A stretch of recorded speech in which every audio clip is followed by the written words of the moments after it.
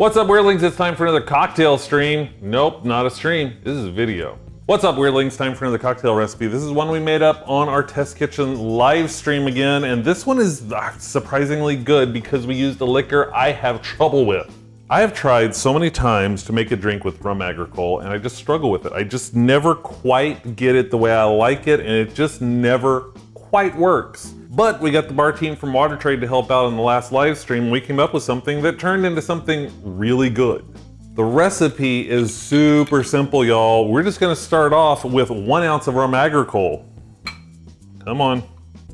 Running low on my Rhum Agricole, because I've been trying to make so many cocktails with it.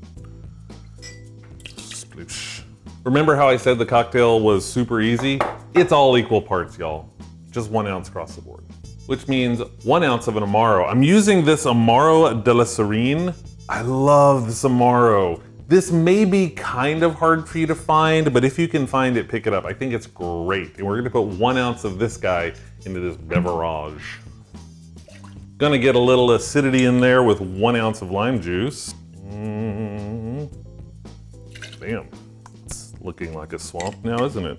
And then we're gonna put in some vanilla simple syrup. If you don't have any vanilla simple syrup, you don't know how to make it, it's super easy. There's a video here on the channel that shows you how to make a simple syrup. If you wanna put vanilla in it, all you have to do is get your vanilla bean, slice it open so you expose the seeds, let it sit in there with the syrup. Honestly, I like it when it sits in there for really about a day. Let it sit in there a day and then use it. You're gonna have a great sweet vanilla flavor that's really gonna shine in a cocktail. 1 ounce of vanilla simple syrup. We're gonna take this, throw it in some ice, and we are gonna shake it up until it gets nice and chilly. If you've watched a lot of these videos, you know by now that I have a big rosemary bush in front of the front yard. So yes, I'm gonna light some more rosemary on fire. Got some rosemary in my little dish with some chartreuse, and I'm just gonna light this bad boy on fire.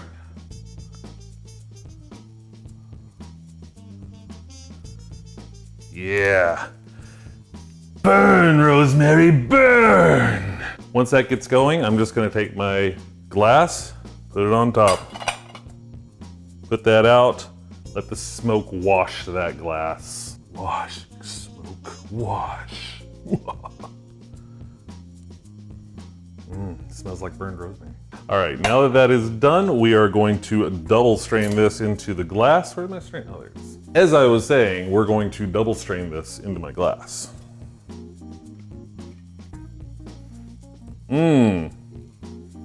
Looks like a swamp, doesn't it? Don't let that fool you, because it tastes good. Let's give this a shot. Let's see what it tastes like. Ooh, there's that washing of the smoke.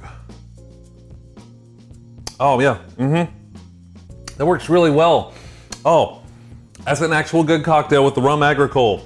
The Amaro is great. The vanilla starts to come through. You get the nose of that smoke wash with the rosemary. All works together really well. You do get the grassy nature of that Rhum Agricole, but everything else just works really well with it. In the past, that grassiness just overpowered everything, but this turned into something really nice. Honestly, I wish maybe I had a little bit stronger vanilla syrup because I like where that is and I would like a little more of that, but other than that, it's a great little cocktail. I'm into this. Good job. For the name of this during the live stream, somehow we started talking a little bit about politics. Not too much, because you don't want to get too crazy. So with that, and the fact that this looked really swamp colored, and it's all equal parts, which seems like fair and like a thing, an ideal of cats, no politics. Anyway, we got a suggestion from the chat room for booze and politics. So I give you booze and politics. Oh, excuse me. Excuse me. Oh, I'm spilling I'm losing control. I have just been informed just off camera by my wife that it was actually her that suggested the name Booze and Politics and not the chat room. My apologies, Elizabeth. Credits to you for the title Booze and Politics. So that's it, another cocktail for you to try at home. Make sure you practice adequate fire safety protocols if you do try to light your rosemary on fire with chartreuse in a small dish. We don't want any fiery accidents.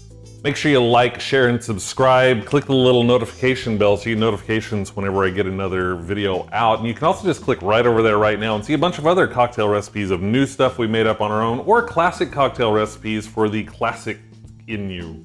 You should join our test kitchen. Once a month we do a live stream on Twitch where we have people sitting across there with people in chat room. We're making stuff like this live so you can be a part of it and naming things. We should see you there next time. Until next time, bye.